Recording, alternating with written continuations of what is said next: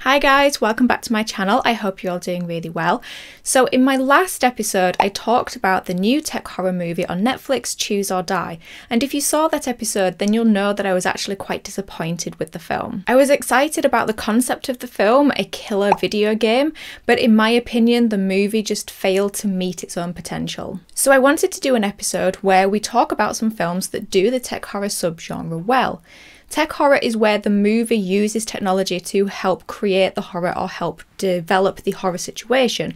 So for example, VHS tapes, computers, video games, phones, and in some movies they actually use futuristic technology such as AI. I think generally we've always been afraid of technology. That fear has inspired films such as Terminator, Ex Machina and Blade Runner.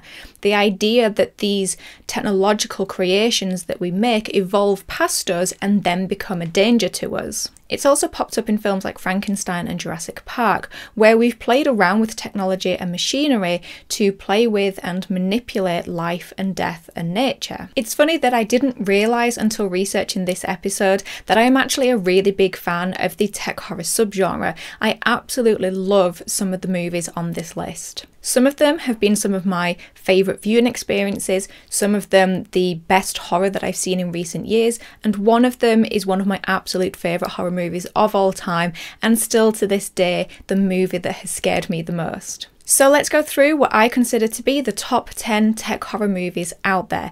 But bear in mind there may be some missing from this list, including your own favourites, because, disclaimer, I haven't seen every tech horror movie out there yet. Host is a British supernatural horror movie that was released exclusively on Shudder in July 2020. Set during a pandemic lockdown, it follows 6 friends who decide to do a seance during a Zoom call, but they accidentally invite the attention of a demonic presence and begin noticing strange occurrences in their homes. Host was directed and co-written by Rob Savage. Filming actually took place during the lockdown, so Savage had to direct the actors remotely, and the actors had to set up their own cameras, lighting and stunts. The movie was filmed through the Zoom application with the actors all in different locations. Host only has a runtime of 56 minutes, but in that time they've managed to create a very effective supernatural story with good jump scares, but it also manages to capture the social isolation and anxieties of that period of time. Host also has a fresh rating of 100% on Rotten Tomatoes. Ringu is a Japanese horror movie that was released in 1998. It's based off of the book by the same name written by Koji Suzuki. After her niece and 3 friends are each found dead after watching a supposedly cursed videotape, reporter Raiko Asakawa sets out to investigate.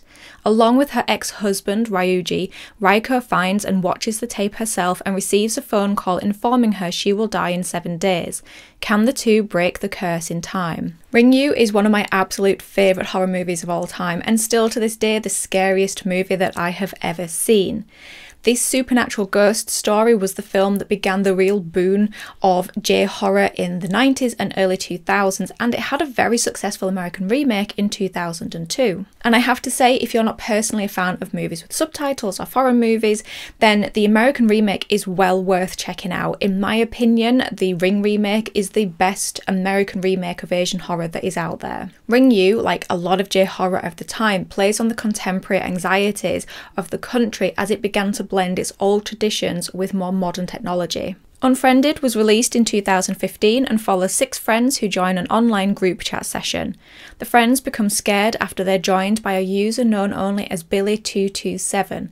When one of them receives a message from a classmate who killed herself 1 year previously, they become determined to prove the identity of Billy227, but the friends are forced to confront their darkest secrets and lies. So Unfriended doesn't always have a very positive review. In fact, from what I can see online, it has a very mixed opinion about it and only has an audience rating of 37%.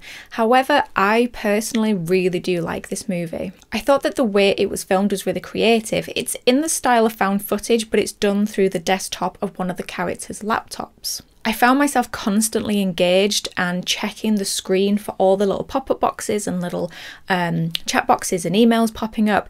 And I think that the film builds a really good level of tension throughout. I think Unfriended also has some really good death scenes that are both a good scare but also really tragic at the same time.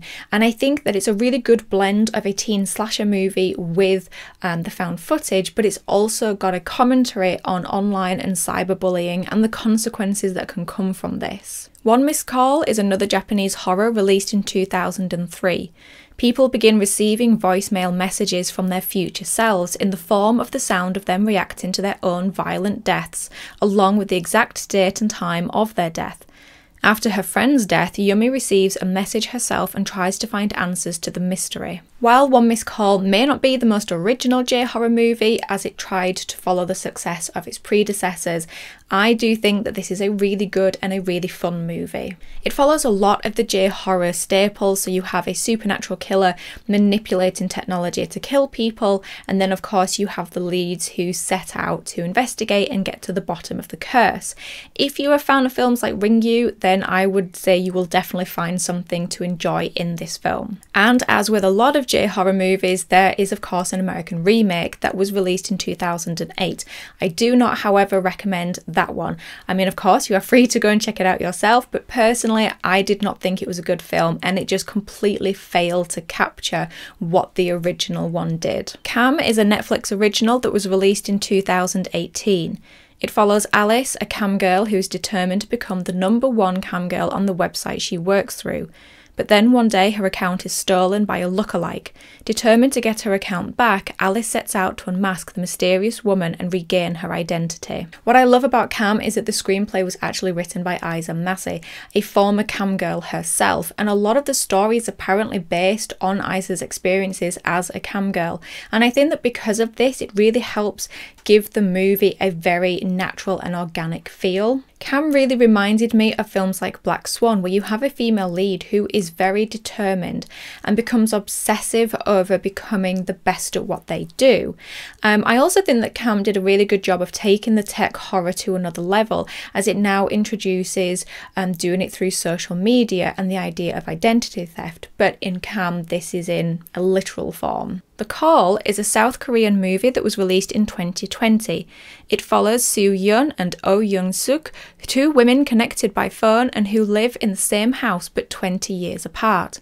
As the two women strike up a friendship, things begin to turn sour and Soo Yeon's past and life is put on the line. So the themes in The Call are that of our fate and our past traumas, and like many sci-fi movies before it, it also explores the dangers of trying to fight your own fate and change your past. The Call was initially supposed to be released theatrically, but because of world events, it was delayed and then released on Netflix.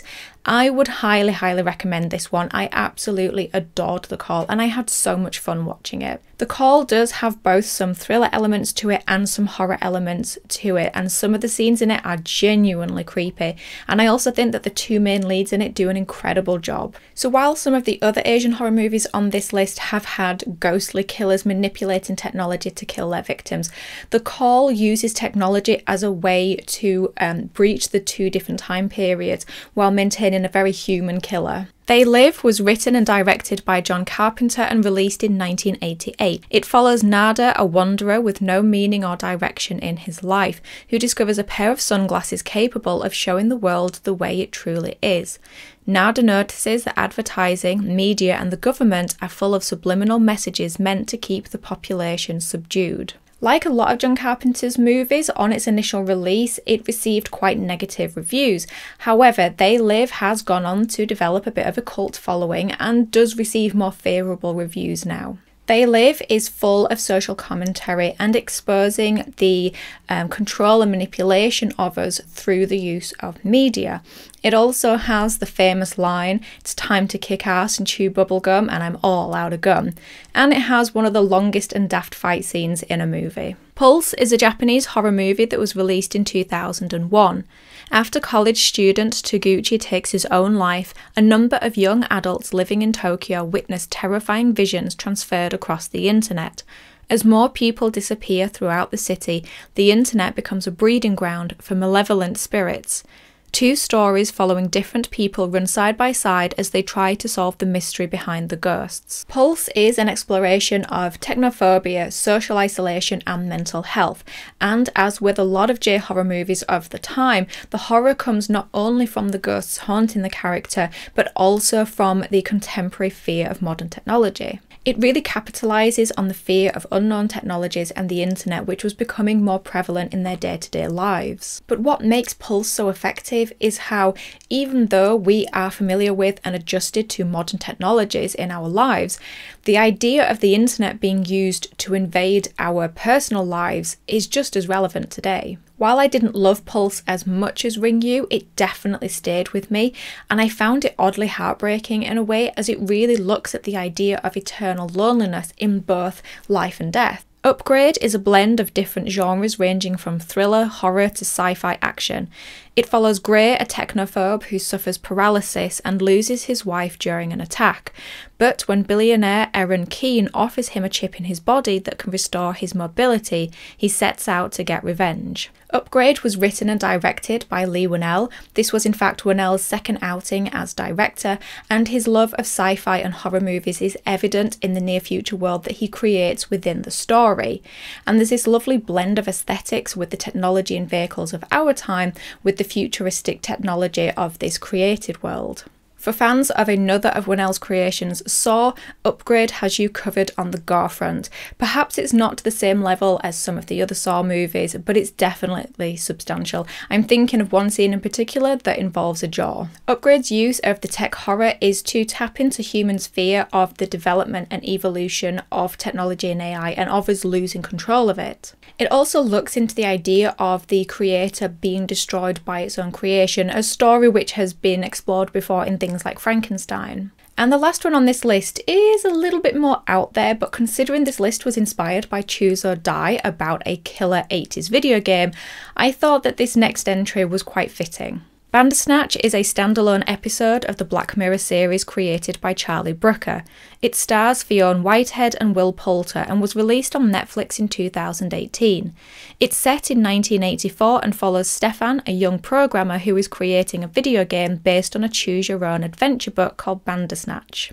Bandersnatch acts as a choose-your-own-adventure interactive experience for the audience, allowing you, the audience, to navigate Stefan through numerous choices ranging from what cereal to eat, what music to listen to, whether or not you should accept an offer from a company CEO, or even commit a crime. So when I first set out on my very own Bandersnatch adventure, I thought that it would have a linear storyline and that there would be some kind of satisfying conclusion. But if you haven't seen it yet, I have to forewarn you that the reality is much more like falling down a rabbit hole. There are numerous paths that you can take depending on what choice you make, and there are a lot of dark elements in Bandersnatch as well, from trauma, grief, drug use, mental health, and even murder. I also just want to give a shout out to Stay Alive. It's not on this list because it's not a good film, technically. But it is still a fun watch, and it also involves a killer video game like Choose or Die, but in my opinion it's a much more enjoyable watch. So there you have it guys, my top 10 tech horror movies. Hopefully some of these struck your guys' interest. Let me know down below which of these you guys have already seen, which ones you think you might check out. Also, let me know some of your recommendations. Like I said earlier, I am a big fan of this subgenre. In the meantime though, thank you as always for stopping by, I really do appreciate it. Take care of yourselves and I will talk to you in the next episode. Bye guys. The internet becomes a breeding ground for The internet becomes a breeding ground for like Nemo trying to say see an enemy. Nailed it!